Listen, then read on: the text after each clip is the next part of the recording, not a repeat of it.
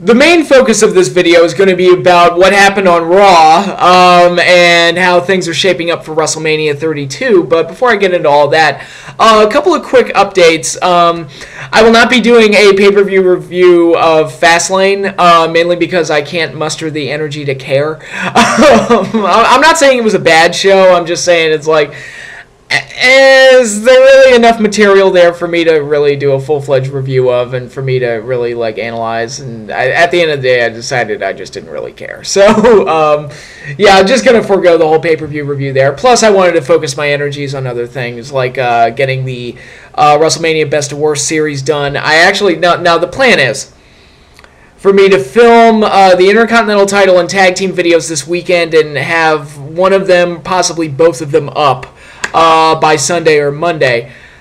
The thing that might prevent that from happening is that tomorrow morning I'm actually having surgery done. And by surgery I mean it's a dental procedure. It's not anything severe. I'm having my wisdom teeth removed, all 4 of them. So that's going to be fun. And the thing that really has me worried is that I don't know how long it's going to take me to recover from that. And if I'm like in a lot of pain, I'm not going to feel like talking, and if I don't feel like talking, I'm not going to be filming too many videos. So I'm hoping upon hope that I'll be better within 2 days, and I'll be fine, or at least well enough to be able to film videos. But we shall see. Again, that's the part that has me the most worried about the whole thing. It's not the surgery itself. It's not any of that. It's just how long is it going to take me to get better? Because if I'm in a shitload of pain for like a week and a half or 2 weeks, I'm going to be really upset. But in any case, that's what I'm in store for tomorrow morning. So hopefully it doesn't impact my filming schedule, because I really want to knock out the WrestleMania Best of Worst videos. And I did plan on doing the Intercontinental title and tag team title videos this weekend, so hopefully I can get those to you, but be on the lookout for those. But yeah, this video is obviously going to be about what happened on Monday Night Raw. Couple big things that happened. I don't know if you've heard. We're a few hours removed from the show, but Shane McMahon, Shane O'Mac, made his grand return to WWE programming at the start of the show during the presentation of the Vincent J. McMahon Legacy of Excellence Award, which was being presented to Stephanie. And once they did that, I was like, okay, the whole thing was a farce, just done for storylines. And while I'm watching this segment play out, I literally said, wouldn't it be cool if Shane showed up? And I'll be damned if like 15 seconds later, here comes the money! And that hit, and the reaction that Shane got was insane, like almost like godlike. You would have thought like the greatest wrestler of all time made his return. But Shane to me was always the most entertaining of the McMahon family. I mean, Stephanie has her moments where she's really good, and then other times where I want to ram a railroad spike into my skull rather than listen to her talk or watch her do anything. Vince McMahon goes through periods where sometimes he's great and other times he's a cure for insomnia, or other times he's just so off the wall that he doesn't make sense. And so, you know, and then there's Linda McMahon, who doesn't belong on TV at all. But Shane was always consistently entertaining. You know, I remember when he was a color commentator for Sunday Night Heat. When Heat first started, like from the first few episodes. And I really liked him in that role, actually. And some of the stuff he did with the European title and the Hardcore title, and some of the stuff he did with Big Show, and all sorts of things. I mean, Shane was always a really entertaining presence and worked hard. I mean, that match he had with Kurt at King of the Ring 2001 was one of the most insane matches I've ever watched. But obviously, right off the bat, Shane McMahon brought back a lot of excitement to Monday Night Raw and gave us something worth talking about, especially in terms of how things are shaping up for WrestleMania, because now Shane McMahon has expressed interest that he wants to take control of Monday Night Raw. He has implied that he has something over Vince, whatever that is. I'm sure we'll find out sooner or later. And at WrestleMania, it's been decided that Shane McMahon will face The Undertaker in a Hell in a Cell match, and if Shane wins, he gets control of Monday Night Raw. That is bonkers. I mean, when I fucking said that this WrestleMania was going to be one weird-ass, funky WrestleMania, I mean, that match right there is... I mean, nobody would have predicted that. I mean, of course, this is what happens when Sting and John Cena get hurt, too. But, you know, it's very intriguing. And it already, like, a lot, the wheels are turning in my head, and maybe I'm just putting more thought into it than it really deserves. But, you know, I mean, Shane's going to win at WrestleMania. I don't doubt that at all, because if he doesn't, what was the point in bringing him back? I mean, what, you bring him back for 3-4 weeks and then he just loses and goes away again? I mean, what's the point? I mean, I know Undertaker has a history of not putting guys over, like Bray Wyatt or CM Punk when he was world champion in 2009 and shit like that, but, I mean, yeah... I mean, this whole scenario to me points to a lot of bells and whistles and fluky bullshit and all sorts of crazy things. Maybe Cena interferes and helps Shane win. I don't know. It's really interesting that they're really painting Undertaker as the heel in the whole situation, although they did that last year with the Lesnar matches. But in any case... yeah, it's. I fully expect Shane McMahon to win, and I'll talk about that more when I do the WrestleMania 32 preview and predictions, and talk about what the WWE, what Raw should turn into post WrestleMania once Shane takes over. But you know, they have a chance to do something really cool there, and I'll make those ideas known when I do my preview video. But in any case, I mean, if for nothing else, I mean, Shane McMahon's return was a huge spark of life to Monday Night Raw, which has been mostly lifeless the last few months or so. And you know, it also hurts when you're missing big stars due to injury, and they're just you know, I said, I mean, this WrestleMania was an opportunity to really just throw shit up against the wall and see what sticks, and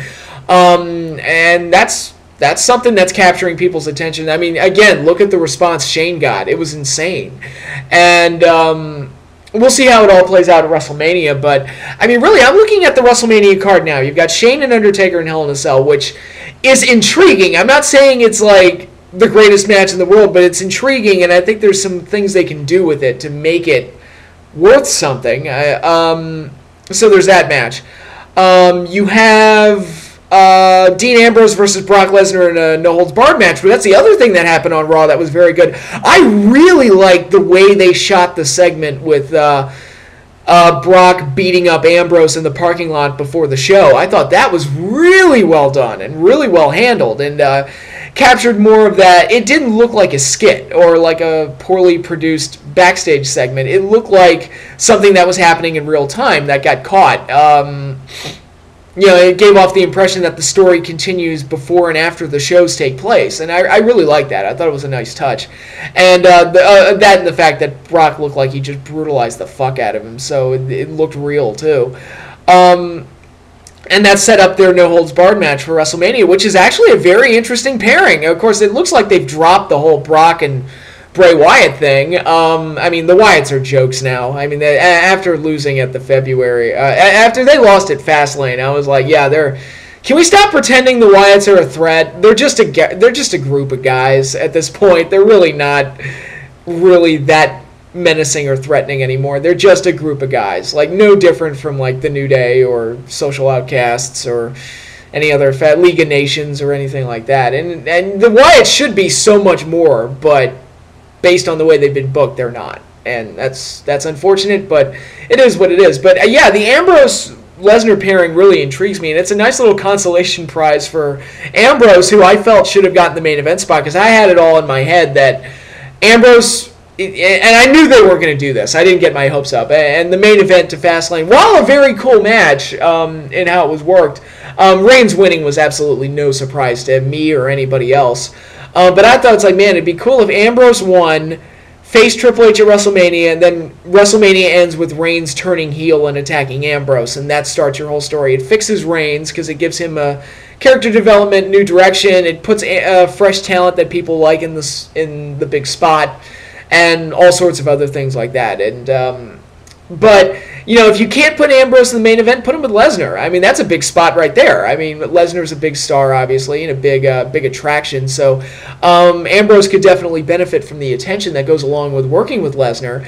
And I think making it a no-holds-barred match opens the door for a lot of creativity and a lot of brutality. So I expect that might be kind of the show stealer, actually, if all the cards are played right. And it's a cool match, and it's actually nice to see Brock Lesnar in a fresh match, because if he had worked with Triple H or Undertaker or Rock again, and just keep going back to the same well of guys that he worked with 13 years ago, I would have just been like, that's boring.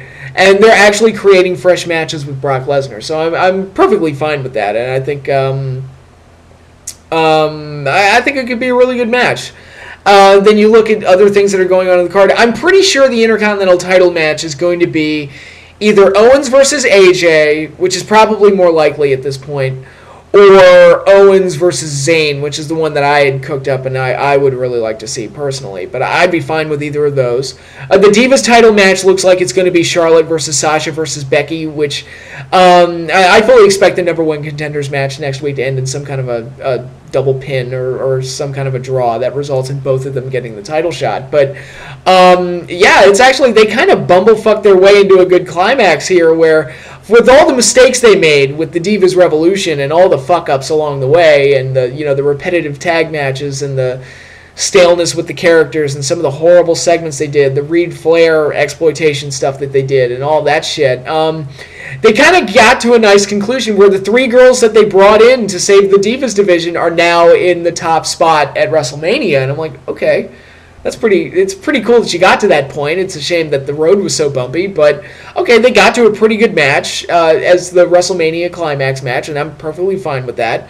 And I think could be a really good match. If you watch them in NXT and you saw what they're capable of, they should be able to deliver something pretty good for WrestleMania.